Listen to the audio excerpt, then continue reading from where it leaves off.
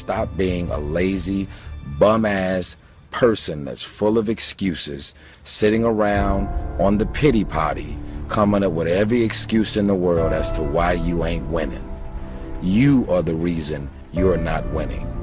You keep messing with negative, evil, and dysfunctional people and expecting positive results.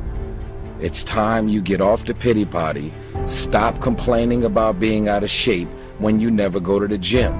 Stop looking at your stomach when you get out of the shower and your body and complaining about the way you look when you're eating everything in sight and never going to the gym. You are the reason you look the way you look. You are the reason you're unemployed. You are the reason why your surroundings are so dysfunctional and negative.